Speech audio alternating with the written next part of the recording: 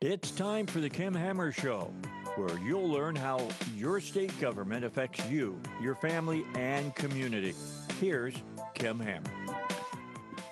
Good afternoon on a beautiful Saturday afternoon. Hope that you're practicing social distancing and getting outside, catching up in the yard work, or just out walking the trails that are still open. Anything outside today is a plus, and it's a benefit. So we're glad to have you listening on the Kim Hammer Show today here on 101.1 FM The Answer, or watching us on Facebook Live. If you have a question you'd like to send in, go up to the video comment section, and you can send in a question. And Ben over here, of which we're over 6 feet apart, by the way, Ben over here will be glad to get that question, and we'll get it either to Congressman Womack for the first half of the hour or to Cody Waits, who is the Director of Office of Skills Development Division, part of the Department of Commerce. He's going to be on the second half. Real quick, let me get to the sponsors that make this show possible. We're very appreciative always for Everett Buick GMC down there in I-30 and Elko Road. But the good thing is you can shop them online as well. So go up there to their website. They'll be glad to help you. There are some incredible deals right now. If you're in the market for a new car, there are just absolutely some incredible deals that you can take advantage of during this time. And I would encourage you to go by, and you can look at their new cars, or you can look at their pre-owned cars that still carry with them warranties. And so I would just encourage you to go down and take a look at Everett Buick GMC, I-30, down there at Alcoa exit in Saline County. Then also Baxley, Penfield, Mouty. As I always tell you, they are great realtors that take care of all your needs, whether it's for commercial, residential, for rental, and that is for commercial and residential as well. They can take care of all of your needs. Give them a call down there at Baxley, Penfield, Mouty. They're located at Spring Hill Road and Highway 5, and they will be glad to take care of you. And then, of course, Edwards Food Store, located here in Central Arkansas, over there in Eastern Arkansas as well. I was in there again. It's my Saturday morning ritual. I was in there this morning, and believe it or not, I bet they had probably about 60, 70 packages of toilet paper and other paper goods. And so we're kind of catching up on the food chain supply here, but a great place to go because you always get good competitive prices, and you'll also get it in a clean store. You can order online. They'll bring it out there to you. You don't even have to go in the store if you don't want to, and they're being very conscientious as far as the COVID virus and making sure everything stays sanitized and clean. One other plug, we have our website up and going. It is, if you want to go up and look at my website, and I keep some really current information, some things coming out of the Congress offices and the Senate offices, as well as things around here in the state. It's a pretty informative website. It's, to find it, you go thekimhammershow.com, and you got to put the word "the" in front of the Kim Hammer, thekimhammershow.com, and you can pull it up, and it's got a lot of neat stuff on it. It also has a lot of informative stuff, factual stuff. I try to do a really good job to make sure it's not fake news or somebody sucker punching me, but it's a good source to go to. All right. With that being said, we're really blessed today to have joining us over the phone Steve Womack, Congressman Steve Womack, who represents the 3rd District here in the state of Arkansas. And Steve, welcome to the Kim Hammer Show, and thank you so much for taking time to join us today. Kim, it's an honor to be with you. I appreciate the opportunity to talk to the good people in Arkansas, down in Central Arkansas, particularly in Saline County. You know, one of my fondest memories in high school, September 1974, I was a wide receiver on the Russellville Cyclone football team, and our tailback got hurt the week that we were to open the season against the Benton Panthers. And they moved me to running back, and not to brag, because they say if it's the truth, you're not bragging. But that night, the first 2 times I touched the football as a running back, I scored touchdowns against Benton, and we beat them 20-12. Now, I would like to say it's because I was this great athlete, but that would be very misleading. The reason I was able to score 2 touchdowns on one of them, you had an All-American down there by the name of Dale White. I don't know if you remember that name, but he was an All-American at the University of Arkansas, but he was a stud for Benton. And on one of those plays, he blitzed our quarterback when he handed the ball off to me, and there was nobody in the gap because Dale had the quarterback and was about to be very rude to him. And I ran to an open daylight and was able to go 56 yards for a touchdown. So anytime I think about Benton, Arkansas, I think about that night because I was scared to death of this Dale White guy hitting me as he did many, many people. But fond memories of Benton, Arkansas. Well, it's been great to have you on the radio. See you later. After that, you kind of rubbed it in our face down here. But, hey, you met my daughter about a month ago. She was up in D.C. with the Boys and Girls Club and came by your office. And appreciate the way that you were very cordial to her and the whole group that was there, left a good impression. And she told me you would probably tell the Dale White story. And I know that's the good thing about playing sports is it will leave a good memory. You got to deal with the bad ones, but it will leave a good memory, too, that kind of give you some life lessons moving on. Sure did. You know how we used to judge back in those days whether a guy was a real stud or not on the football field.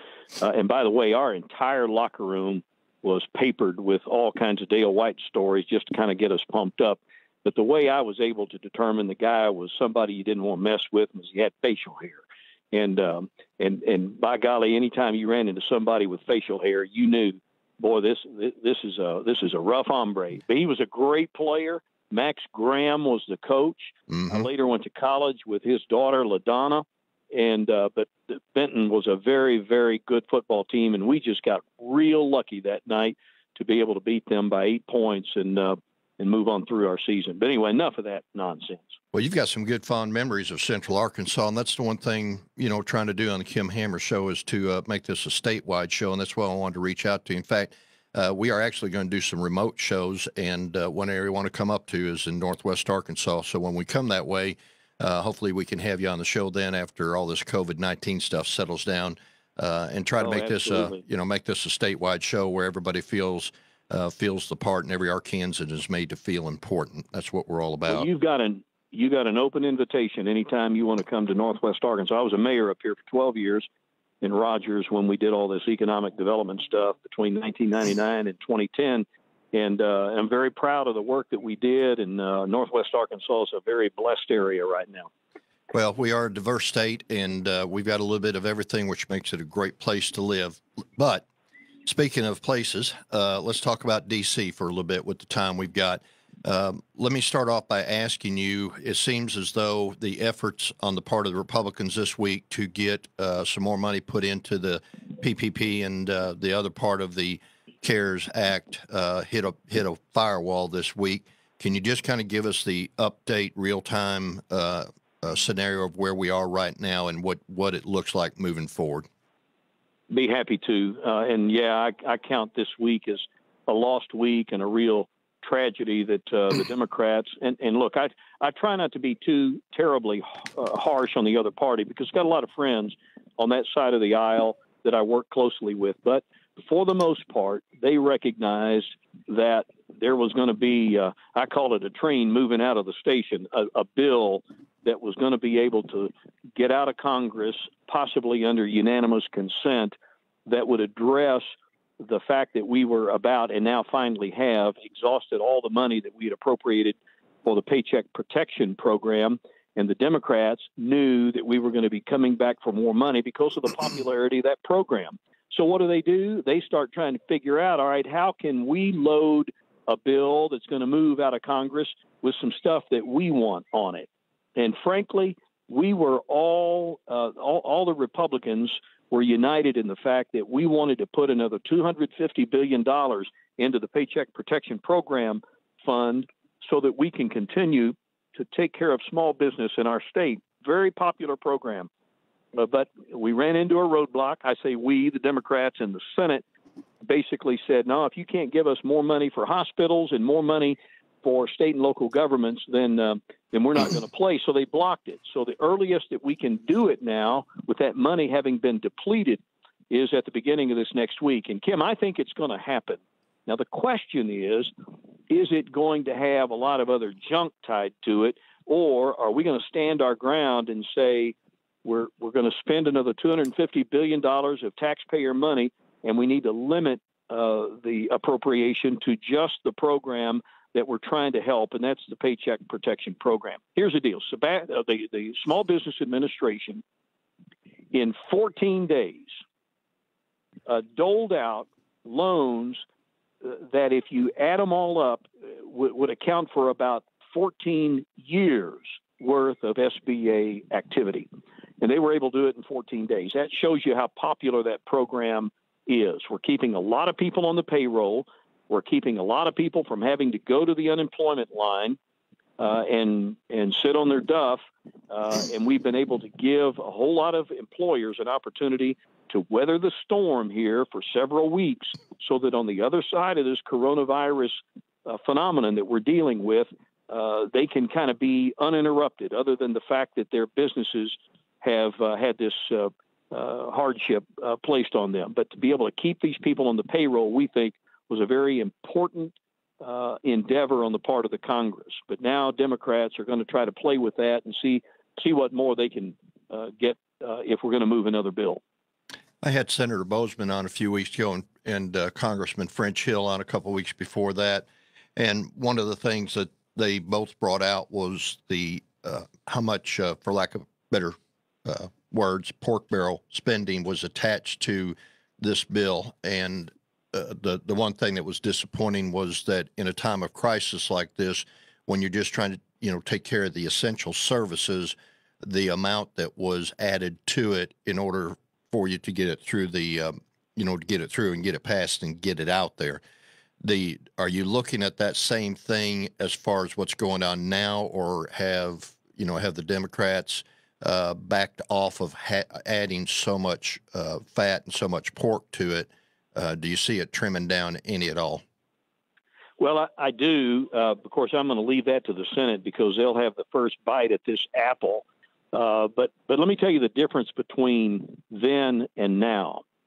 Back then, we knew we were in the throes of a terrible hardship, one of unprecedented proportions in the country. And we knew that there were going to be extreme hardships placed on the entire economy, and nobody was going to be unaffected by it.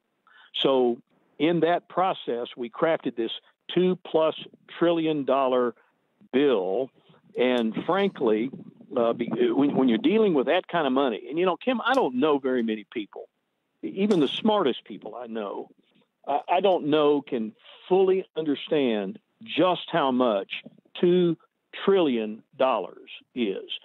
But at the end of the day, we crafted the bill knowing that there were going to have to be some things in it that we don't want to have to vote for. But in order to be able to get this done in a timely way and start getting money out the door to the people truly hardship, we knew there was going to be some of that. So the Kennedy Center stuff, those kinds of things that ended up in the bill, you kind of have to accept the fact that on a bill of that proportion, you're going to have to there are going to be some things in it that you're going to have to hold your nose to vote for. The difference, though, between then and now is a whole lot of that $2 trillion hasn't even gone out the door yet. So how can you decide today what the true need is going to be, say, 3 months, 6 months from now, until you start seeing what the true effects of this phenomenon are? I think it is unwise and highly inappropriate for the Congress to be going back and start throwing hundreds of billions of dollars more before we know the full effect. We're not even sure when this thing is going to open back up. My hope is sooner than later. But as an example, I'll give you one example. We've got $150 billion in the CARES package that is designed to go to state and local governments. Well, that money's not out the door yet.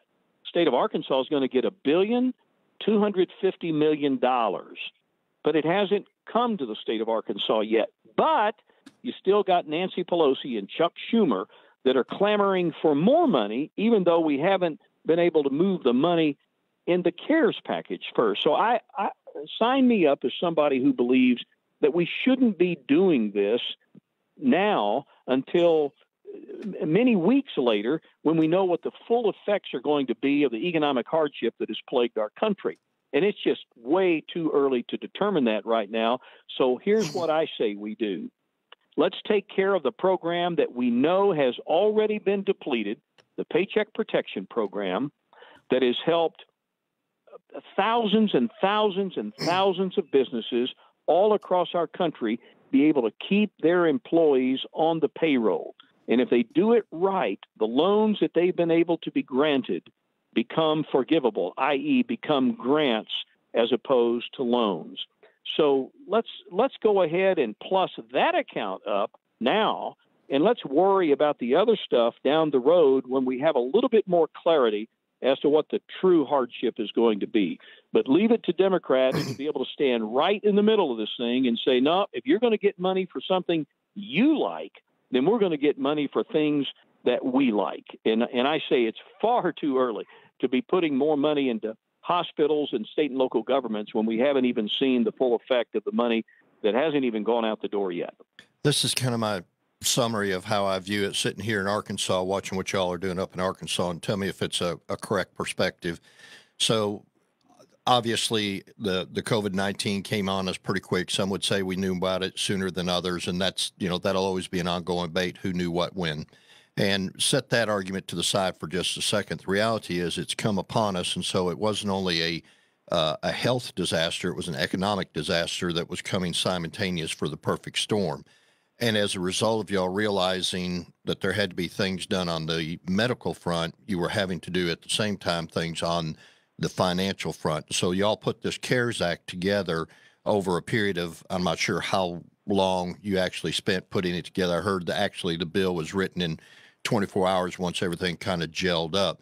But while it is that you got the money appropriated, how that looks coming down to the state and the guidelines that come down with it, such as banks being able to loan small business loans and knowing whether or not they're going to get caught in the middle, and they may loan the money, but then the feds wouldn't give the money to them.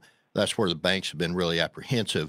A lot of this is kind of playing out day to day, hour by hour, as states adopt what you have done up there and put it into application at the state level. And that's why some of the delay, some of the confusion, some of the frustration, which is working itself out the further we go. But now that phase two or this other phase is about to come on, hopefully we'll have a lot of that worked out. So when you put more money in the existing program, we will have already worked some of these things out and it'll go smoother. Is that a fair 100,000-foot view characterization? Yeah, spot on. You can appropriate the money, but then there are rules that have to be written and permissions granted, if you will, for lack of a better term, by organizations like the Treasury Department.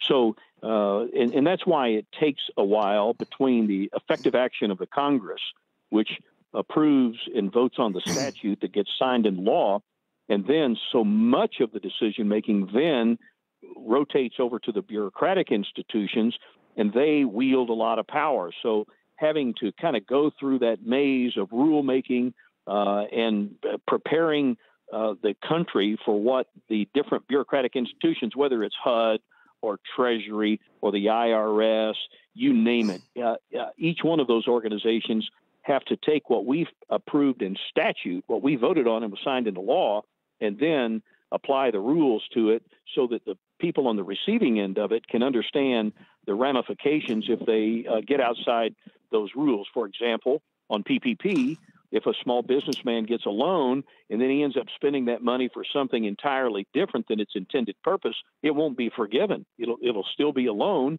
and he'll have about 2 years to pay it, albeit at a small interest rate, but it won't be forgiven. If they stay within the boundaries of the rules as prescribed by the bureaucratic institution, then it becomes forgivable. So all of that rulemaking and all of that, all those permission grantings that happen by the bureaucrats still takes time. I talked a minute ago about the $1.25 billion that's going to come to the state of Arkansas. Well, the money hasn't come, nor have the instructions on what does qualify as a coronavirus expense on behalf of a state and local government. Well, until Treasury publishes that information, it's very difficult for us to understand how that money is going to be apportioned out by the state and who's going to get it and for what purpose. And you're talking about the Treasury you're talking about the Washington Treasury, not the Arkansas Treasury. Yeah. Okay. Federal Treasury. Federal. So they got to write some rules on what qualifies as an expense.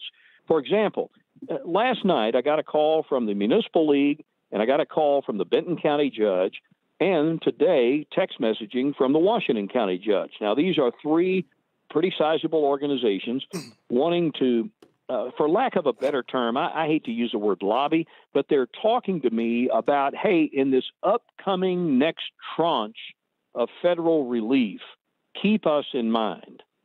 Well, as I told all of them, it's hard for me to pressure the Congress, my colleagues in Congress, or the president, the White House, to do another tranche until we see what we've done so far and what impact it has had, and whether or not there's even going to be a demonstrative need for a lot more money. Now, we know PPP is out of money, so I think we need to take care of that program. We need to deal with it. But some of these other programs, we got to wait and see. All right, tell you what, we're coming down to the last few minutes. Can you hang over at the bottom of the hour, or you got to go? Sure. All right. Sure, I can hang. Okay. Well, I'll get you on for about another 10 minutes. I've got Cody Waits with he's the Director of Office of Skill Development's Division, Department of Commerce, which I think is going to play a critical role moving forward because with so many Arkansans out of work, and I think I heard this morning 22 million, 25 million citizens nationwide out of work. I'm a big advocate, along with others, for career tech and skill development kind of work opportunities. I will advocate and lobby you that some of the money coming down, I wish could be directed toward that, just so that we make sure that it is going where the jobs are needed for those skill sets. But here's a question. Here's a question from a listener.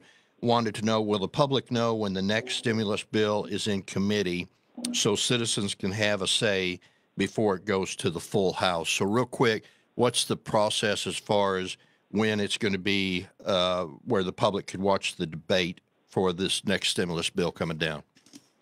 Well, it will originate more than likely out of the Senate.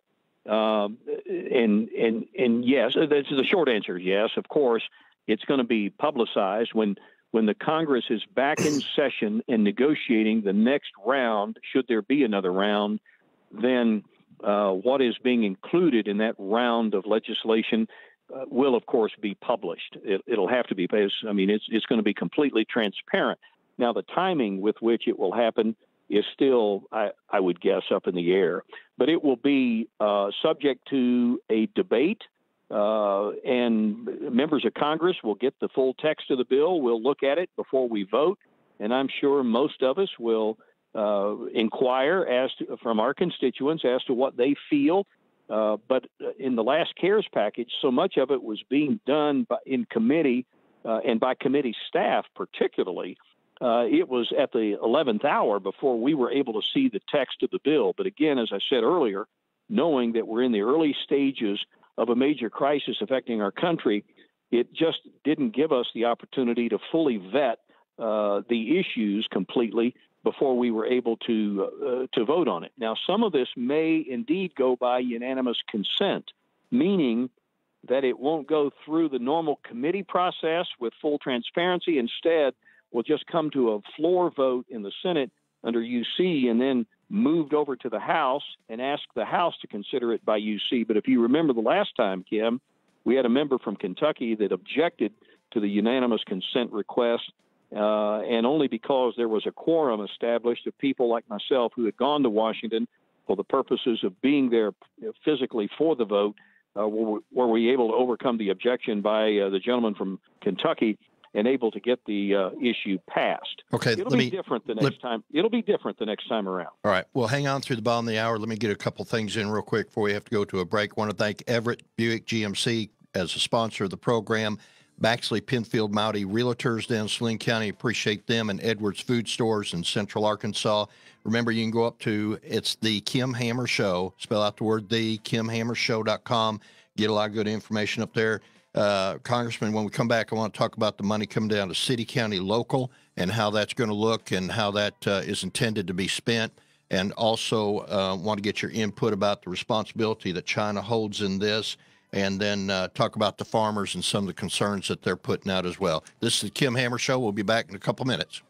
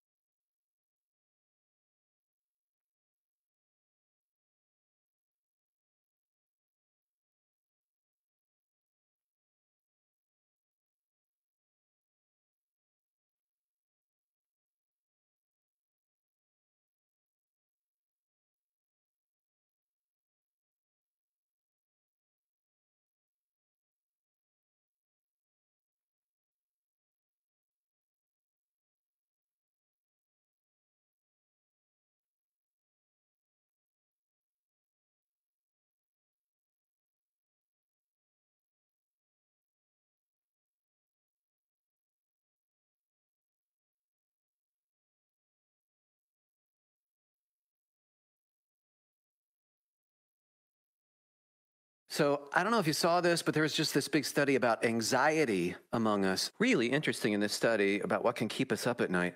One of the top stressors out of all the things to worry about is paying for health care. A huge majority of us say we're worried about that. It's totally understandable, but there's an affordable alternative to health insurance. It's MediShare. It's a Christian healthcare sharing ministry, and it has worked beautifully for more than 25 years. And not only do people save lots of money, they get access to a huge network of doctors. They get to take advantage of 24/7 live access online where they can talk to a doctor and even get prescriptions. And of course, there is the savings. With MediShare, the typical family saves $500 a month. That can help you sleep easier too. There's a lot to love about it. No wonder it's grown so much. Here is the number to find out more. Call 855-BIBLE-11. That's 855-BIBLE 11. 855-BIBLE-11. Have a great weekend. We'll get back together 6 a.m. Hey, good afternoon. Welcome back to the Kim Hammer Show. Glad that you're joining us. I always want to say thank you to our sponsors, make this show possible.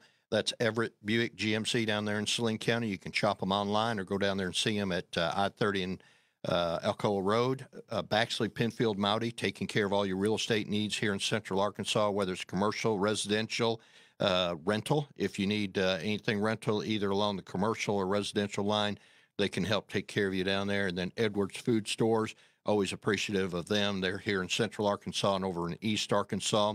Remember that you can go up to our website that we've got launched now. It's thekimhammershow.com. Keep a lot of valuable information, update information, get a lot of it from the congressmen and from the senators and from just things that we are picking up around here locally.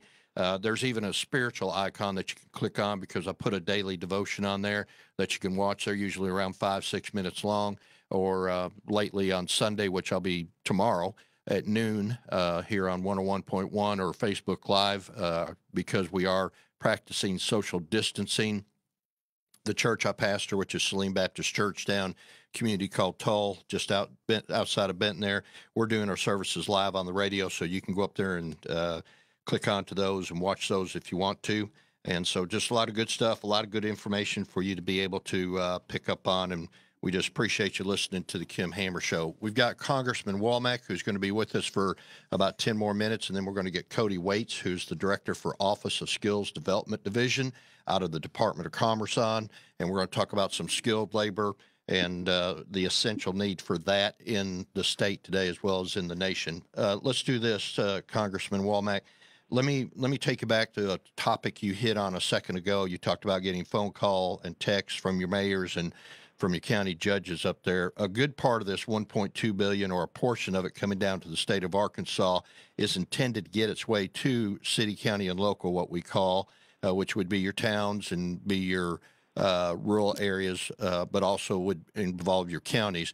Can you talk about what the intent in the CARES Act was for how that money coming down to the state is supposed to be utilized once we get it figured out here in the state, how it's supposed to be pushed out? Sure. Now, I wasn't included in the discussions that led to that money going into the bill, but let me tell you what my interpretation is, because in the statute, in the bill itself, it says for coronavirus-related expenses, as of the date when the bill was enacted and through the rest of this calendar year, all the way through December of 20. And so what Treasury's got to do now is they've got to come back and write the rules on what does constitute a coronavirus expense. For example, if you're a city or you're a county and your sales tax collection, say in the trailing 12 months were X, and now it's X minus, then to me, you've suffered economic hardship as a county or a city that can easily, in my opinion, be traced back to the fact that people are sheltering in place, not out shopping, those kinds of things. There are some exceptions to that, but for the most part, I think we've got to be able to see what the receipts are going to look like here for the ensuing next couple of months, beginning in mid-May, because it's all about 45 days late, and then for the ensuing next 2 or 3 months, to be able to determine what that economic hardship is. To me, that qualifies. But will Treasury allow that to be a qualifier? So back to the point, $150 billion in the bill. It was the money was supposed to go to population centers of greater than 500,000. Now, Kim, you and I both know we don't have any place in the state of Arkansas that qualifies. The largest county in the state, I guess, Pulaski County, is probably, around 400,000 people. I know Benton County's not 500,000. Washington County's not 500,000. We don't have any cities over 500,000. So when that happens, when we have no qualified city or county at 500,000 or more, then the state of Arkansas gets a consolidated amount of $1.25 billion. That money has not come to the state yet. So when the rules are written, it is my belief that after the state of Arkansas kind of covers its expenses, the PPE they bought, some of those kinds of things, that certainly not $1.25 billion worth of expense. I would think that the governor and the legislature would deem cities and counties to get some proportionate share of the remaining money. Now, what that's going to look like, I don't know, and I'm only speaking here kind of philosophically about it. So how that's going to be apportioned out is largely going to be up to the governor and the state legislature. But there's $1.25 billion that's going to be coming to the state, and the rules with which what qualifies as an expense will be very important in discerning how that money should be allocated. And there is some apprehension, I think, with the state level that we're kind of in that transition time where we're waiting for the direction to come out of D.C. because the last thing we want to do is spend money and then a year later or 2 years later get audited by the feds and, have to pay money back or just have that unpleasant experience in the press. And so, sooner those things can come down. But I do think that there's a spirit of attitude in the state that we recognize that cities and counties are experiencing a hit through this, just like the state agencies are. I'm going to throw this out there. In November, there's a tax that's going to be on the books, or that's going to be up on the ballot regarding funding highway departments. So when you talk about the negative impact, this isn't going to be resolved in the next month. It could have residual effects way past November, even if we get the COVID-19 under control. There's still going to be some spinoff because our economy is not going to be rebooted to the full effect it was when it shut down. Let me ask you a question. $2 trillion this round, that's, as you said, just a heck of a lot of money that's hard for any of us to wrap our minds around. How do you justify as a congressman, or how do you justify as a senator taking us that far into debt with knowing that we already had accumulating debt on top of this? What was going on in the minds up there in D.C.? Was it like, well, we got to do it this, or it's going to be done to us this? Or help me understand how it is that you could saddle $2 trillion worth of debt on us as citizens. Well, we could argue about whether or not that's the right number, whether it should be $2 trillion or $2.5 trillion or $1 trillion. I mean, but that ship has sailed, so that's not really in play right now. But I guess the short answer to your question, Kim, is looking at the alternative. If you don't do something, then the economic hardship that is sure to follow, i.e., people just getting laid off with nowhere to go, no ability to plus up the unemployment, and Arkansas was in good shape, but it was that was going to be short-lived. It was going to turn on us. So it's clearly down to basically a decision as to doing something or doing nothing. And to me, the consequences of doing nothing were not only going to have economic calamity for the state of Arkansas and for the rest of the country, but likely would have exacerbated the situation with regard to the public health crisis that we were in. So I felt like we had to do something. Didn't have many options. We had to take the bill that came out of the Senate, and even though it had some things in it that I didn't really care for, and it did spend more money than I thought we should have committed, it wasn't an opportunity for me to be able to say, well, let's go back to the drawing board and let's hammer out something that we could all come to terms with. That was about, because we're having to take what the Senate's doing, that was about the limit of our choices at the time. So it's kind of a take it or leave it situation. I promise you, in the next round, as I've already said in the previous segment, the next round is going to be looked at wholly differently, completely differently. Now, we know Paycheck Protection Program has been widely popular and clearly out of money, so we'll plus that one up. But the question is, what more will we do? And I say it's way too premature to try to figure out how much more money we can spend or how much more money we can go into debt for future generations to pay without having knowledge of what the full hardship is. Well, I know our unemployment fund had $875 million. It was pretty healthy compared to where we were back in 2008, and even that is going to be strained over this deal, including with what's being done through the PPE. And so when I ask you that question, I do believe there's a sound reasoning. You had a choice of do nothing and watch it collapse, or try to shore something into it in order to get us past this time. And hopefully by the middle of summer to the latter part of the year when we go into Christmas, we can see our economy engine pick back up. And, the only thing I would ask is that, as it picked back up, that it would be applied back toward that to start bringing that back down, having, helped us through this time. Let me ask you two other quick questions. I got to get to my next guest. How responsible is China in this? I was listening to a show yesterday, and this could be just hype. It could be factual. It could be wishful thinking, whatever. But, there's an attitude out there about a pound of flesh out of China because it appears, or there's investigation that maybe this did come out of that lab over there. Senator Cotton talked about this early on. What is the temperament? What is the attitude as far as up in D.C. about holding China accountable to some degree for their role in this China virus? Well, first of all, we have a mechanism because we owe them a lot of money. I mean, they have I don't know what the last number I heard was about $1.5 trillion that they hold of our debt. So there's one mechanism there that we can turn to in the event that we hold them economically responsible. Look, it didn't make any difference where it originated, whether it was way south of Wuhan or it doesn't make any difference. The fact is, they misrepresented and hid from the public, hid from the WHO, hid from everybody the true effects of coronavirus.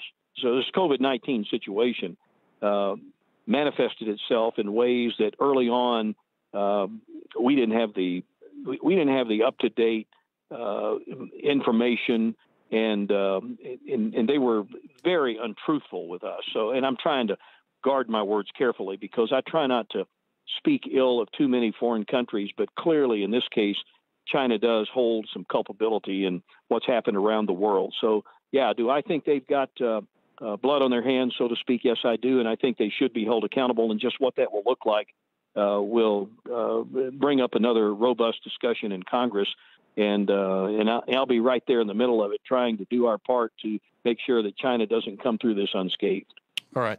Let me close out, but just saying, I think as Arkansans, we're blessed to have the delegation representing us in Arkansas that we do. We've got Senator Cotton, Senator Bozeman, and, they represent us well. And then we've got the four congressmen, Westerman, Crawford, yourself, and then French Hill, which French Hill, if I remember right, or it was brought to my attention, he just got a pretty distinguished appointment in D.C. this past week, didn't he?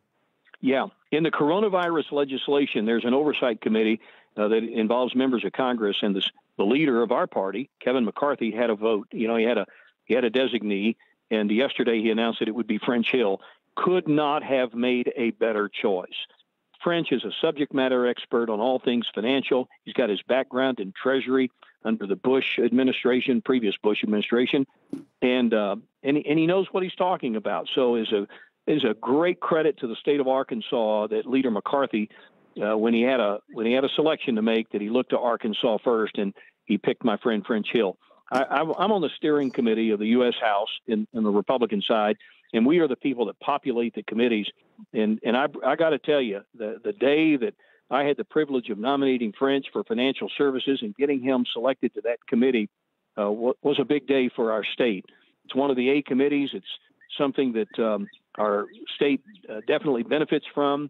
And the fact that French has been tapped for this service on the oversight committee, I think, is a feather in his cap, a credit to his ability. And I'm very, very proud that he was given that distinction. Very good. Well, we're proud of all of y'all, the job you're doing, and I'm just especially proud you honor the show by taking some time out on a beautiful Saturday to join us here, and we'll look forward to having you back on.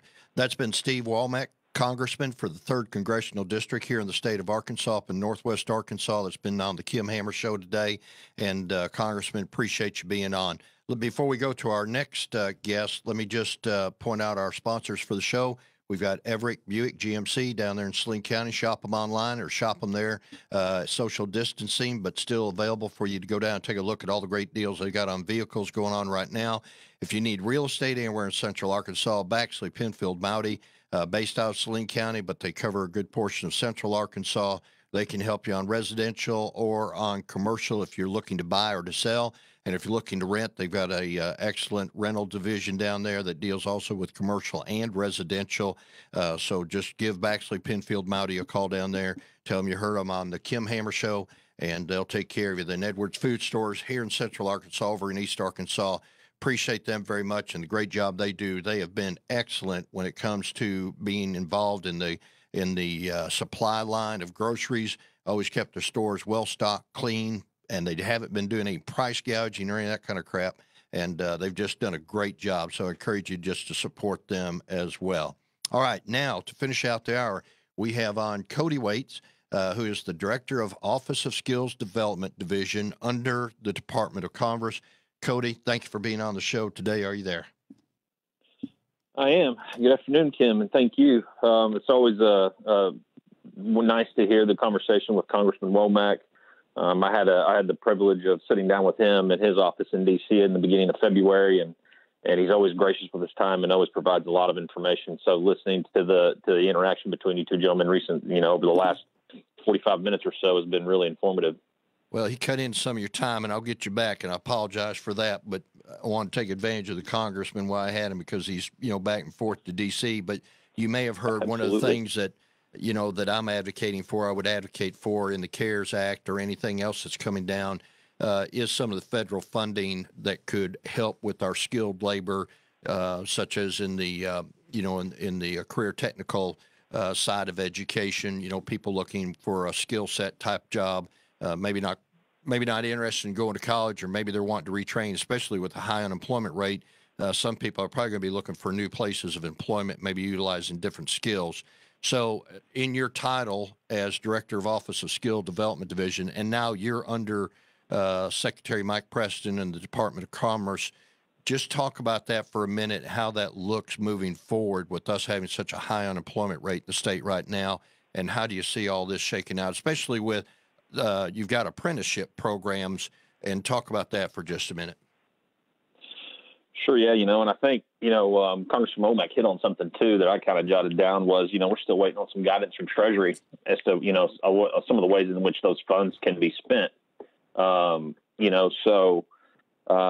We're trying to plan because, as you mentioned, right, I mean, there's a lot of individuals out there who are, being laid off, being furloughed, going to be unemployed, or already are so. And so how do we provide them some sort of access to training during this time, should they be looking for other opportunities, right? So, I mean, these individuals are at the very least, if not hired back by their current employer, they're going to have to retrain and redeploy back into the workforce, whether that's in a similar type skill set position that they have now, or perhaps it's something different, So we're thinking strategically around how can we provide individuals that have lost their jobs due to this, crisis, the opportunity to receive training, whether that's at no cost to the individual, in the IT sector, or perhaps there's some things we can do within manufacturing or healthcare, or even education, right? And how that's been impacted over the last few months with all of this. So, we're starting to think creatively around, if some of this $1.25 billion, that Congressman Womack was speaking to,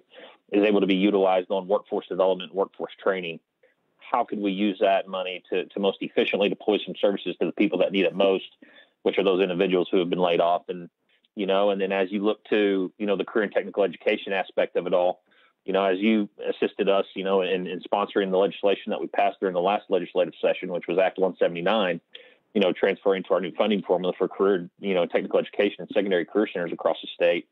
We've always known that we need more money for that fund, and we know there's probably some restrictions around budget gaps and things of that nature, but there's going to be some shortages of equipment, right? And so how do we maybe perhaps utilize some of that funding to help purchase equipment for some of these workforce training centers? That's always a big need, is ensuring that our students have access to tier one quality type programs with the state of the art equipment in them. And so, I think once we get some guidance in terms of how a lot of this funding can be used, while we're already thinking ahead as to how we could do it, once we get some more guidance, we'll actually be able to start putting some things in play, and hopefully start putting it into action so that our young individuals, our high school students, our K-12, our adult learners, and those individuals who are, currently furloughed or unemployed, can have access to quality training and retrain and redeploy back into the workforce at the appropriate time.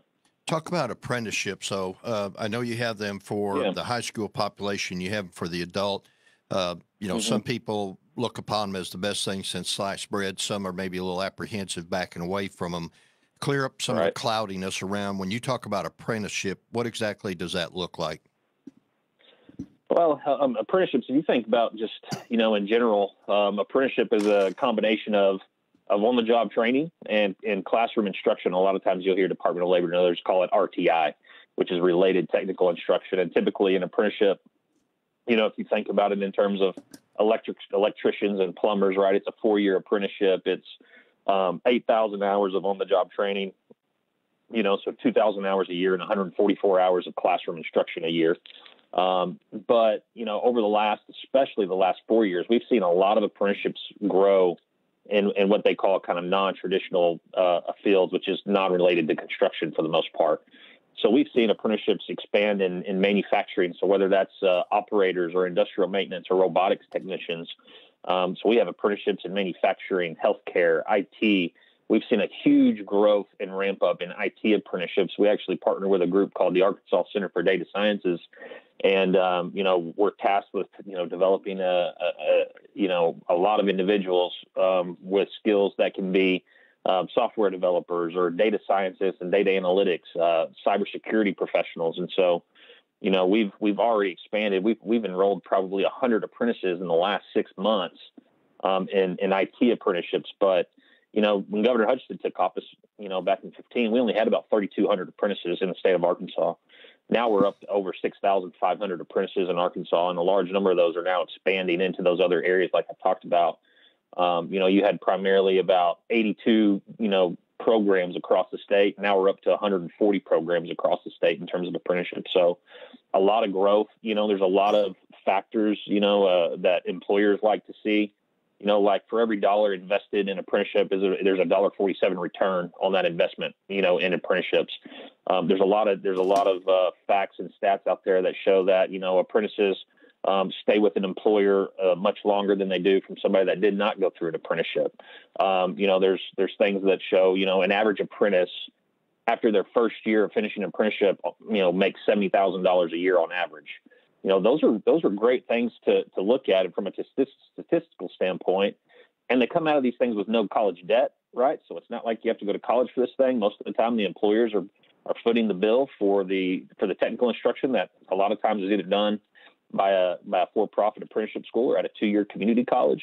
So not only is the individual getting this training, they're actually earning a wage, progressively increasing as they go through the lifetime of the apprenticeships, whether that's a 1-year, a 2-year, or a 4-year apprenticeship. Those people come out and they're stronger than perhaps some of the individuals that may be going to a 2-year or 4-year university for a general education type deal. So I know there's been an effort in the last couple of years for us to try to start at the lower grade level, somewhere in the, in the middle school to the junior high, as far as identifying areas that students may have an interest in working in, so that we could kind of get them into a career path. Now, we're not trying to do anything like China or communist countries where, you walk in at 5th grade and say, you're going to be a welder, doesn't matter what. That's not the intent of it. So kind of put that conspiracy theory out of your head here. Not talking to you, but put that conspiracy theory out of your head. But it is a known fact that not every student that graduates high school is going to go on to a 4-year college and do a degree in something, because that's not where their interest lies.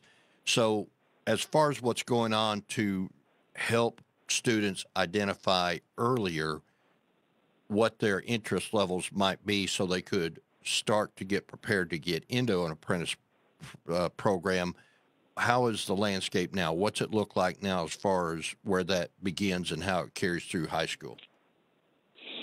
You're certainly right. I mean, so we've been talking a lot, over the last few years around, we have to start attracting and getting students interested into other occupations, at a much earlier age. We've actually partnered with a couple of groups. One of them is called Tallow. We're in the process of trying to finish up a partnership with them, which is a kind of a LinkedIn for high school students, middle school students, where they develop a profile. Companies can have access to this information. They actually start doing outreach to individuals while they're in high school, right? So, for an example, say you're a high school student and you are in robotics, and you participated in VEX Robotics, FIRST Robotics, wherever the case may be, and you have a passion to be an engineer, right?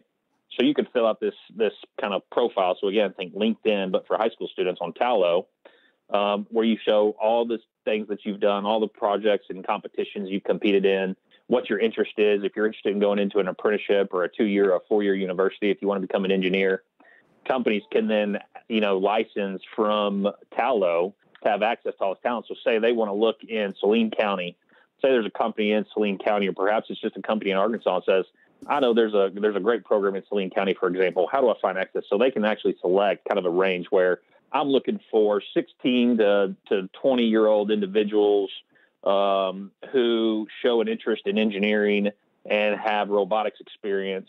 And I want to know within a 35-mile radius of how many people that is. So they could do all that, and then it would populate every student within that range that meets kind of that criteria that they could select, whether it's female, male, right, whatever the case may be. And so they can then actually reach out to that individual and kind of like a direct message like you would on Facebook or LinkedIn or anything else to say, hey, I am with X and X company, right? And we have engineering positions, that yes, they require a 4-year degree, or no, they don't, or here's the things. Did you know about us, and are you familiar with us? We have internship opportunities. We have apprenticeship opportunities. And so they can actually start to develop, whether that's a relationship or just a conversation with a young student, whether they're 16, 17, 18 years old, to try to attract them and get them to know the company on a more in-depth level, so the student can make a, informed decision as to, wow, so I didn't realize all these companies in this area, hired engineering, professionals or needed robotics technicians. And since my background fits that, then they can kind of attract them that way. That's one unique thing that we're doing to try to assist students and companies, because companies are trying to find this talent too. So trying to think creatively around how companies can get access to that talent pipeline, and how students can better understand and know what opportunities exist in their local communities, or whether that's regional or statewide. That's one avenue that we're taking. All right. Tell you what, we're down to the last minute. I promise I'll have you back on, but let's do this to those that are listening. Cody, if you'll send me some links where I can get people to you quicker to get more information about these things, just text it to me and I'll get it up on my website. That's the Kim Hammer Show website, kimhammershow.com. I'll get that connected. That's Cody Waits, Director of Office of Skill Development Divisions, Department of Commerce, that's been on talking about apprenticeship, skilled labor. We also had Steve Womack, Congressman for the 3rd Congressional District, And I want to thank our sponsors, Everett Buick GMC, Baxley Penfield Mowdy, Edward Food Stores, and I'll be back on the air tomorrow at noon bringing a message of hope for you. If you want to tune in at this time, this is the Kim Hammer Show. Have a great day. 101.1 FM, The Answer. KDXE FM, Kamak Village, Little Rock. A Salem Media Group station. 101.1 FM, The Answer.